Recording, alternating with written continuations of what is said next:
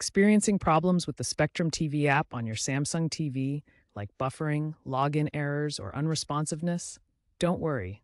A quick restart and cache clear often resolves these issues. First, force close the Spectrum app. Press the home button on your Samsung TV remote, navigate to recent apps, and close Spectrum TV. Next, reopen the app from the Apps section of your Smart Hub. If problems persist, clear the app's cache. Go to Settings, then Apps, find Spectrum TV, and select Clear Cache and Clear Data. Clearing data removes temporary files that can cause glitches without deleting your login credentials. For deeper issues, a full TV reboot can help. Go to Settings, General, System Manager, and Restart. These steps are effective for most users and can significantly improve app performance. Restarting the Spectrum TV app and clearing its cache tackles common software glitches by isolating the app from system resources and removing corrupted temporary files, ensuring a clean reload.